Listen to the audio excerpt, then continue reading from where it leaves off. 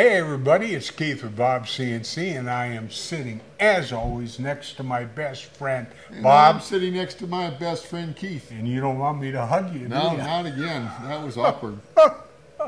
Well, anyway, today we're talking about three letters that are important to a lot of people. THC. Yes, But it's not the kind that's legal in Missouri or other places. or other places. Yes. It stands for torch height control. And I have no idea. Torch height Control. control. So yeah, so It's I got a CNC thing. I got a plasma cutter Okay. and I got a torch height control thing, but it burned out. And I paid a lot of money for it. So it ticked me off, so I'm going to build my own. It's a torch. What, It's a plasma torch. okay. Cuts through metal. Okay, I know that plasma cuts through metal. Yeah. Got it. What is the torch? Well, the torch is the part that's cutting through the metal that's on your table. What do You're you want? not helping me. I'm here, not. Bob. What are you looking for? What is it? It's a The torch. torch. Got that. It's the T. An HC. Yes. O-R? T-O-R? C-A. Torch. Okay. What is it? Is it like a welding torch? Yeah, but it's a plasma torch, so it's got an got electrolysin. and Nope. acetylene? Just air, but you can Just use air. you can use like other gases, but it basically just uses air to guide the arc down. So it's really like Arc. it creates like an arc. Noah's Ark? Yeah. Except for ARC. That's a great big arc. Yeah. Okay. And if the voltage is too much, that means your torch is too far away from your metal. And if it's too little, it's too close. But there's a set voltage, which means there's a set height that your torch should be away from your metal to cut cleanly. So you have this torch height control. So Okay. you measure this voltage, which is like 0 to 300 volts. Okay. Now you got to convert it down to something in a microcontroller with a voltage divider. And then it's like, say, 0 to 5 volts. And then you read that and you compare it to what you have it set at. And then you adjust your Z up and down.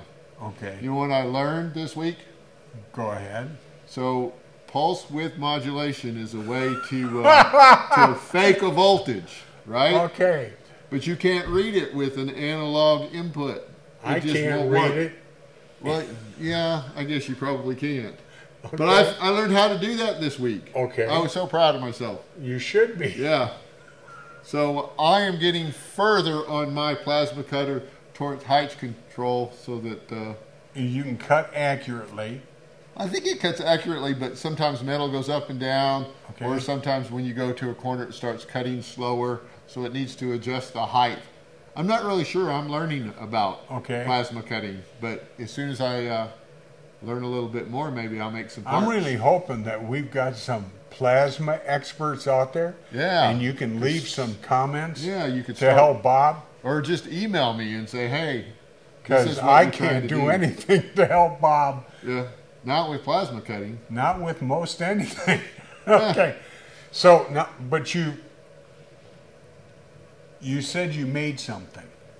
Yeah, I have a microcontroller, and I had this thing that reads 0 to 500 volts, although I only need 300 of them, right? But then I use a voltage divider to get it to a microcontroller. So I'm programming this microcontroller to take a signal and adjust my Z height. So hopefully I can cut out metal parts more consistently. Because I've got a lot of scrap metal. A lot. Okay. So with my new plasma cutting venture. All right.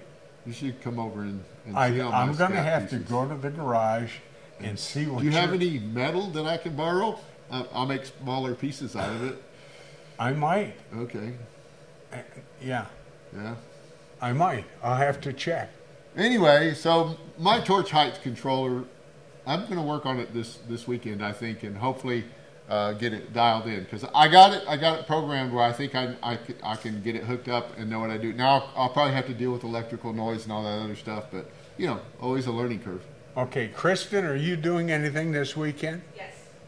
You're lying. Actually, I got to have a driver. my in-laws are here, so I'll be able to help you. Okay.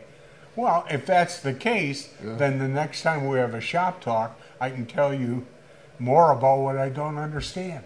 Okay, well, maybe I'll be able to tell you more about what I don't understand. Well, till then, guys, we love you. We'll see you next time. Bye.